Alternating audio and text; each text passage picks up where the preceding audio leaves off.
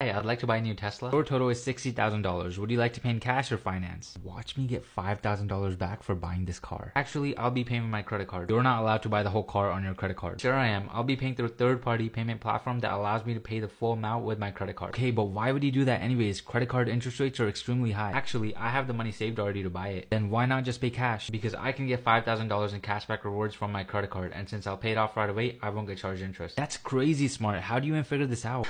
Easy money.